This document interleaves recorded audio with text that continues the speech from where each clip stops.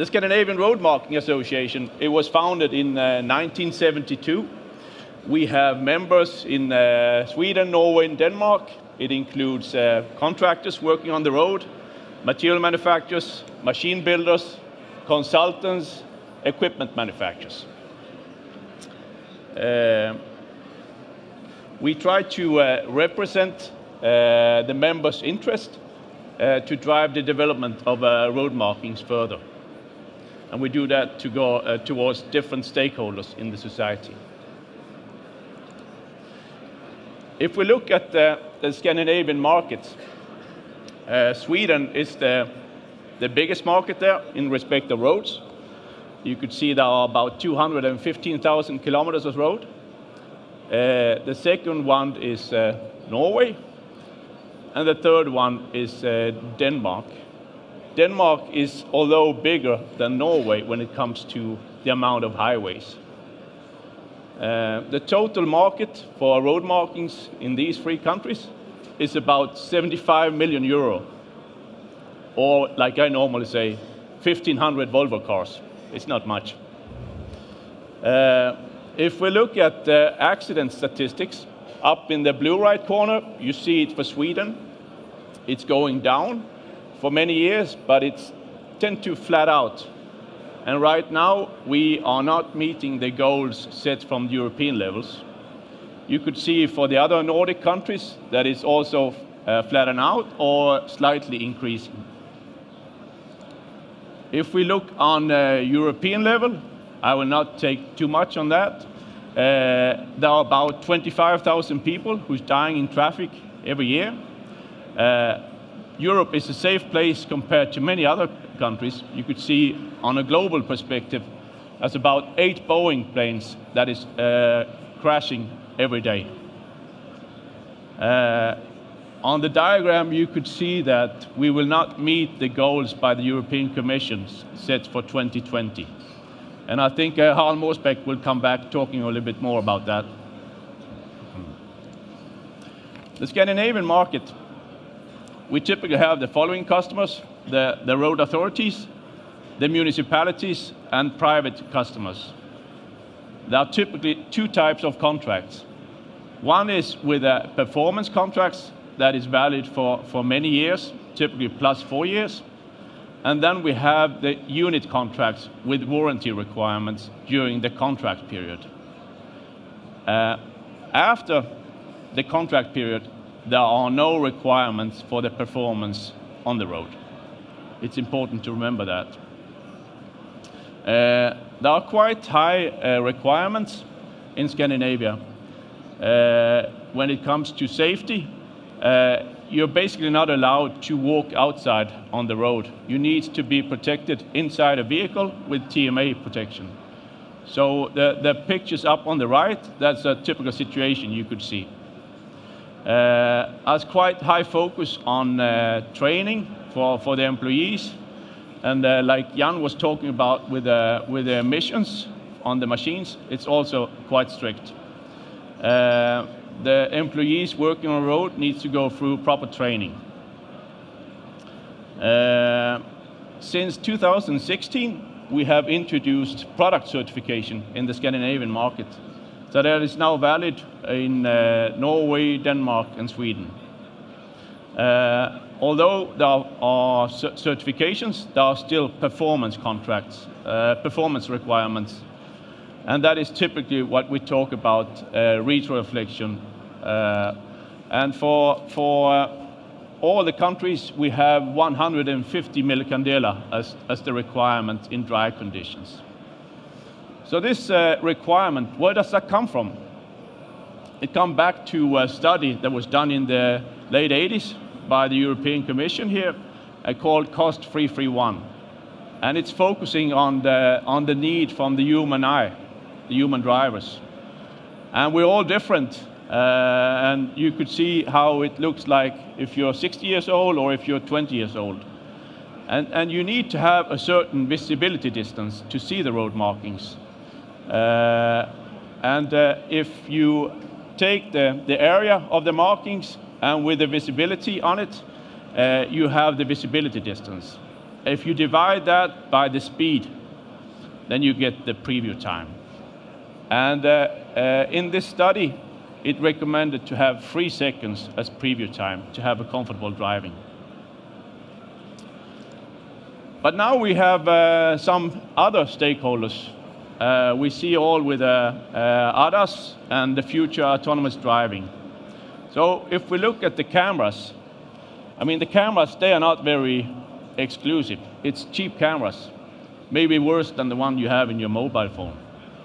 And that's a simple rule if you listen to the company Mobileye, who's supplying roughly 70% of the sensors on the market.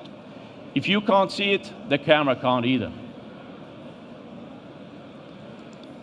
If you look at LiDAR, that is also common here. This is one supplier of LiDAR equipment, but the message is the same if you talk to organizations like CLEPA, or if you talk to associations like ASC, where all these sensor manufacturers, they are gathered. They also require visibility on the road markings, especially retroreflection, and especially in poor weather conditions. And they want to have contrast between the road markings and the pavement. And there's been quite some studies done to see what's the benefit of these assisted driver assistant systems. In the US, they say that this technology can reduce the casualties on the road by about 30%. The most common accident in the States and also in the Scandinavia is where you leave your lane, either go out on the ditches or if you hit the meeting car. And in Sweden, there was a study saying that half of these type of accidents could be reduced.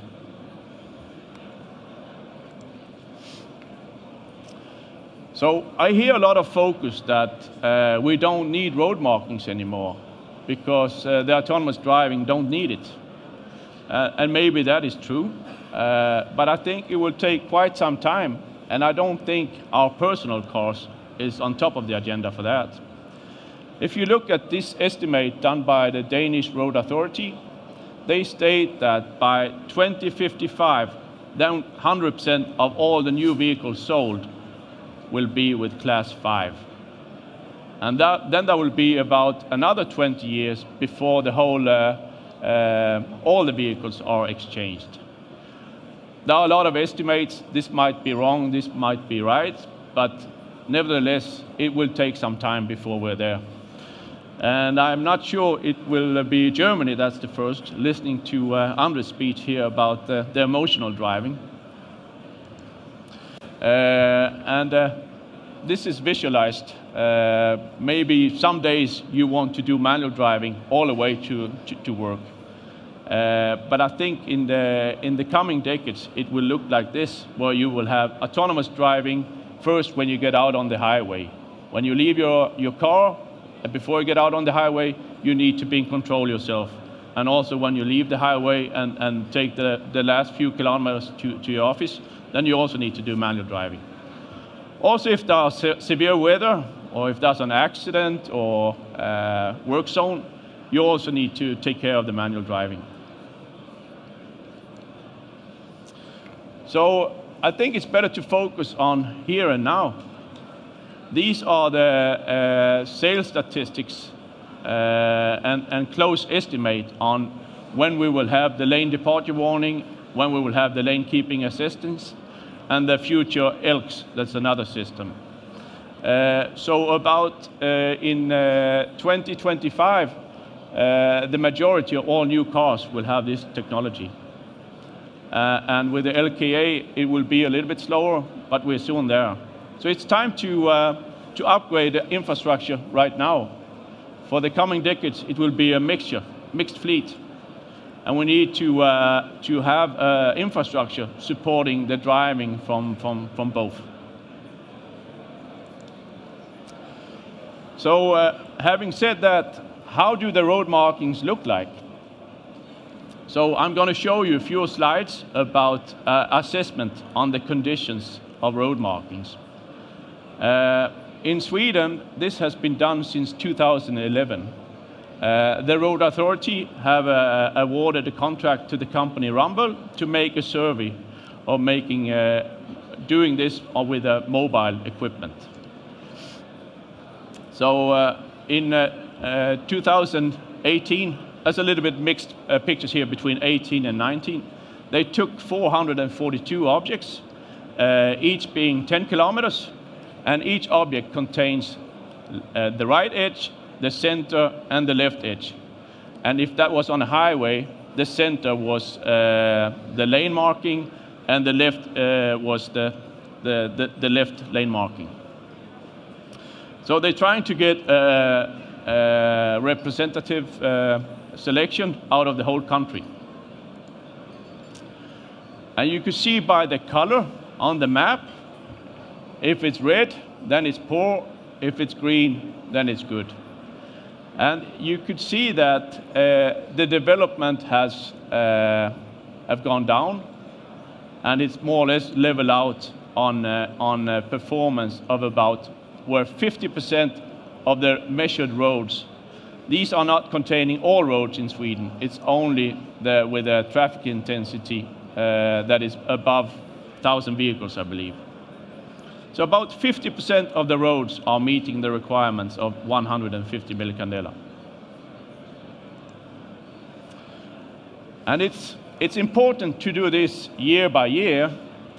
And as you could see here, there's quite some difference between the different part of the country. So you could see up on the west coast of Sweden, they're having quite high standard of road markings. More than 80% is meeting the requirements. And then you could see around the Stockholm area and in the northern part that it's on a much lower level. And I don't think the answer to all this is that they use a shitty product up in the red areas and a very good one in the green. There's more to it than that, although it has some impact. And the tendency is that where it's going good, it's getting better, and where it's going poor, it's getting worse. That was in dry conditions. If you then look at what is it in wet conditions, which to both the humans and for the machine driving is more important, then about 25% of the roads are meeting the requirements.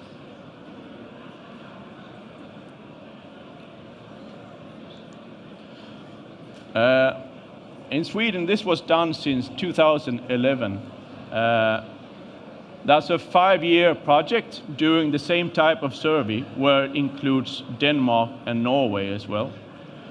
And here you could see the vehicle, and you could see the type of roads that are included there. There's not too many road class A, so that's not on the focus of the survey here. Here's the heat map for that.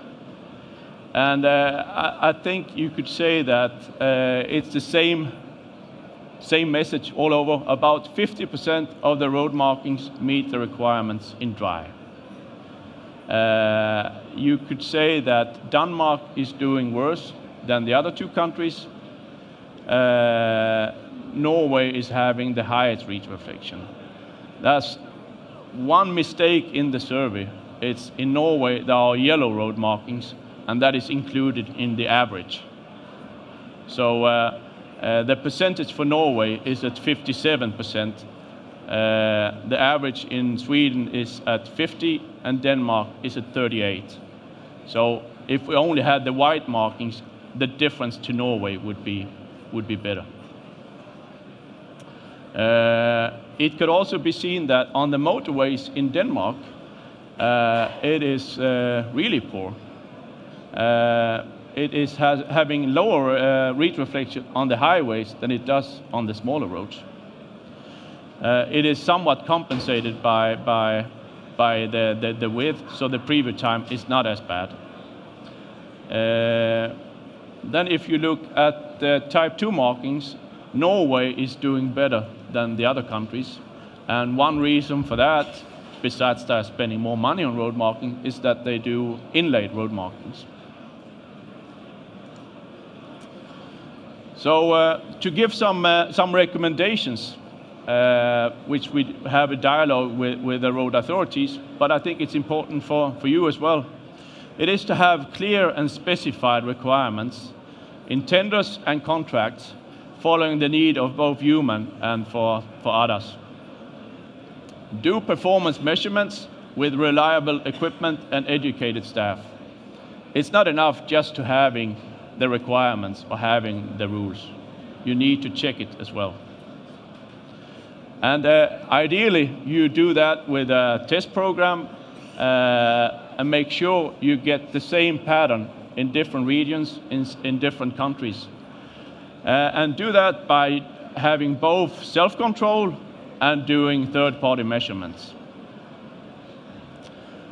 When you've done that, in order to have a fair game in the marketplace, you need to have clear consequences if there are non-conformities, to emphasize the usage of right quality by all suppliers and contractors. And not the least, dedicate the financial resources to meet the needed performance on the roads. And a challenge for all our industry is to get new people into the industry and have enough resources for that.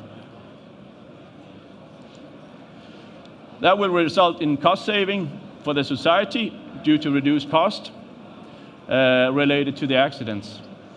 It will improve traffic flow and increase comfort in driving. It will support new technology, and it will support the hybrid infrastructure that we will face in the coming years. These are the targets from Denmark by the Danish Road Authority, and increased visibility for both humans and autonomous vehicles, increased safety, comfort, and improved traffic flow, reduced noise on the roads. Nobody wants to have noise from the road markings when they invested so much in a silent road. And do that by having low cost and with focus on the environment. And it's important for SVM as an association to work with the road authorities. We would like us to go hand in hand to improve the infrastructure and improve the safety. So some of the members in SVMF have cooperated together with the Danish Road Authority to solve the problem they've had on having a Type 2 markings and still having them silent for the neighbors when they pass the center line or when they pass the lane markings. So this marking is having Type 2 performance, and as you could see by the graph, if you take a flat marking driving in 50 kilometers per hour, you have a noise level of about 88 on the flat markings. If you look at the most common structure that we have in Denmark, it's called long flex. You have a noise level of about 97. Also multidot that we'll see here is somewhere in between. So the noise has just been too big for the Danish road authorities to allow it as center marking or for lane markings. But with this new long dot that has been developed together here, we get the same noise level as a flat marking. And we have high hopes for that in Denmark, and I think there will be interest for it in also other countries. And I'm sure you can reach out to Hofmann and to some of the members from SVMF if you want to learn more. Yeah, that was all for me. Thank you.